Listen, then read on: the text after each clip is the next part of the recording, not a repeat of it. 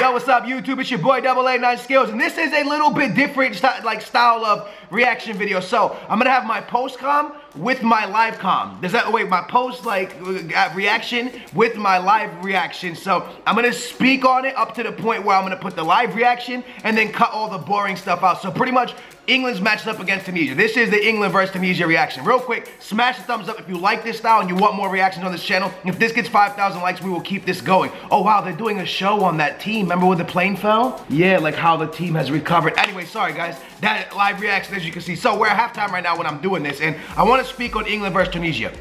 So, going into the game, everyone's thinking, okay, England has an opportunity to really smack this team and pick up 3 points, win the game, and make sure they get out this group and win the group. All right, so boom, that's what everyone's initial thought is. This Tunisia team recently played against Portugal and got a draw, I believe. Played against another really big team and also got a draw. So they're a team not to take lightly. But more importantly, let's not talk about Tunisia because I don't think there's anything special they're doing. Let's talk about what England does. Their lineup, I don't want to speak on their lineup because their lineup seems to be a decent lineup. I wouldn't go with the 3-back, 5-back type formation. So it's a 3-back with like Stones and Walker and stuff, but then Young and Trippier, as we know, they drop back, so it's kind of like a 5-back formation. I don't really like it. I would go with a traditional, maybe a 4, maybe a 4-1-2-2, something. I don't know. I would go with something for them, something more traditional, something more England, something more.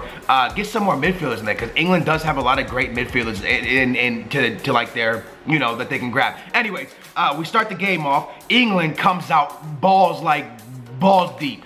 Banging, shooting, and I don't have the reaction to the first like 15 minutes because we went to go get food, but I was watching in the car. There was a bunch of chances missed early in the game. The first 5 minutes, England could have scored at least 1 or 2. They were absolutely coming out very like guns blazing. They were balling out, right? So we get home, I turn the TV on, I go outside for 1 more second, come back in, boom, England scored. Harry Kane gets a goal. And now I'm thinking, all right, you know what? This is the first tournament that they're gonna do this. They're gonna come out, they're gonna do what they gotta do, they're gonna dominate, they're gonna get it, they're gonna go, they're gonna beast, they're gonna feast. But then I slowly start seeing Tunisia grow back into the game. I start seeing Sterling miss opportunities, Lingard miss opportunities. I start seeing that, like, people missing opportunities that possibly could have been, you know, a goal. All of a sudden, ball gets whipped in, and this happens. He gave a penalty!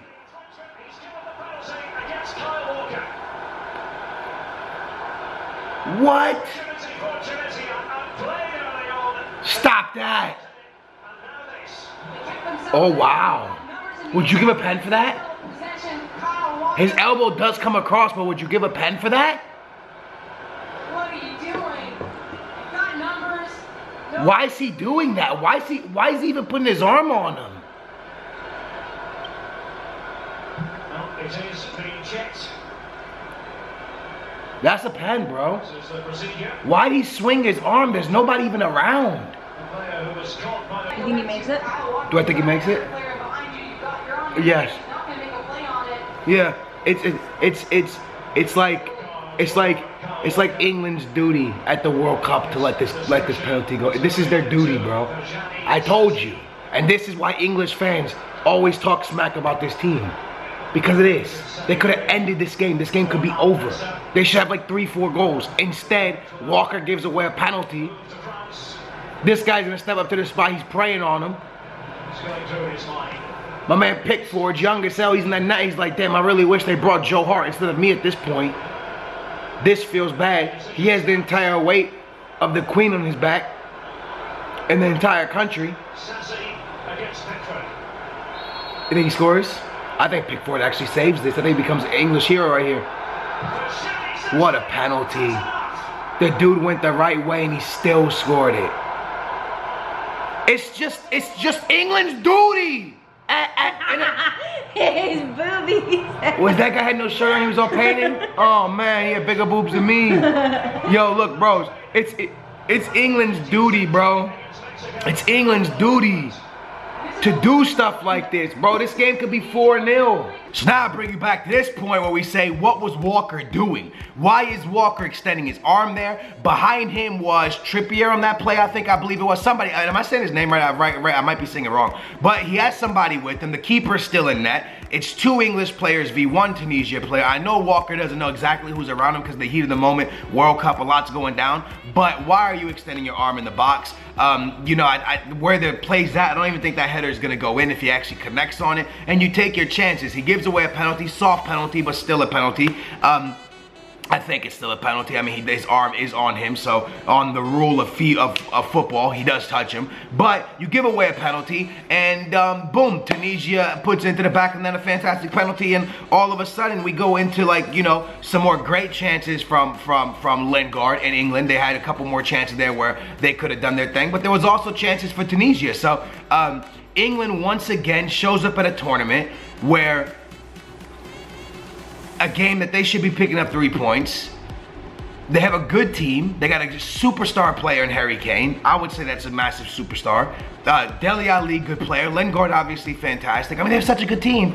And once again, first 45 minutes, they're underperforming. Now, it's the whole thing of, like, the small. We saw this in the Euro. We saw it for Portugal as well. Portugal against Iceland underperformed, against Hungary underperformed. Portugal showed up well against Spain, but are they going to show up well against Morocco in a game where you tied against Spain? You probably should be able to beat Morocco, but are you going to be able to? I don't know. These are the type of games that are the biggest challenges in the World Cup, and England seems to really struggle every time they play a team that they should beat.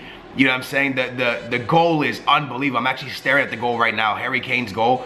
That ball should have been in the first place when the keeper missed it. What a save. I mean, what a save from the keeper, and then Harry Kane with the rebound. But we'll see what happens in the second half. So far, England, you got to play a little bit better, man. We need more urgency from you, baby. We need more urgency from you. We need these 3 points. Come on.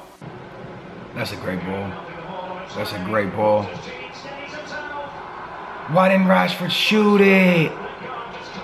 Oh my goodness. All right, bros, there's actually 3 minutes left in this game, and Ray-Ray's sleeping. This game has been so boring. Ray-Ray that's the first time I've seen Ray-Ray fall asleep during a football game. She fell asleep, bro. Ray never falls asleep during football games, bro. Never. Ever since she started watching football with me, she never falls asleep. But there you go, Rashford. There you go. Ever since Rashford's come into the game, there's been a massive spark, and England's looked a lot better. I think the team needs Rashford, Harry Kane, and Sterling all at the same time. It's the 88th minute right now, or about to be the 88th minute. Tunisia hasn't really done anything to score a goal. This referee, in my opinion, hasn't been good. The penalty was super soft, if it is a penalty. Harry Kane got absolutely MMA'd in the box 2 times. Those were bad calls. And I don't know, it's one of those things where, for me, look, you're not going to call the Harry Kane stuff, that's fine. You don't want to call the Harry Kane stuff, that's fine. Don't call the Harry Kane stuff. But then that Walker penalty is not a penalty. Because if, wait for it, send the ball, they try so much, just send it. Look, if you're not going to call the Harry Kanes, which are clear contact, then the Walker one's not a penalty. Because yes, there's contact on the Walker one, but it's soft. And if that soft thing's a pen, then the Harry Kane ones are pens. That's how I look at it. England, for me, man, they just do that extra thing. Like right here, Rashford could have shot. He does the dummy to give it to Lingard. When honestly, you take the shot. When they go to cross the ball, they always take that step too much. It's like they overthink it in their head, like the pressure's too much of the World Cup or the Euros are in their head. Yo, England, like, you don't have to. Oh my God, that's a beautiful over the top. Tunisia versus, if that wasn't Walker, they would be in trouble. England, like, lives with this pressure of having to do great, but England hasn't done great in a long time. You guys know it like I know. I'm not trying to be mean because honestly, I want England to win this game. A lot of people say, why is England, this game important to you? My best friend, the Panthers, is like a brother to me. I want him to be happy. 70% of my audience is from England, and you guys watch all my videos, so I want you guys to be happy. You guys are my homies. You guys are my family. I want y'all to be happy, just like I wanted Mexico to win for Ray, because if it wasn't for Ray, I wouldn't have cared what happened in the Mexico game. I'd have been like, oh, whatever happens, neutral. But because I got someone so close to me that supports Mexico, I wanted Mexico to win. And because I know Nep's at home biting his nails right now, and I watched the entire Euro with Nep, watching him watch England. So I want them to do well, man. And my audience is all English. So for me, this game is super important as well, and I want them to do well. But they piss me off, man. They legitimately piss me off.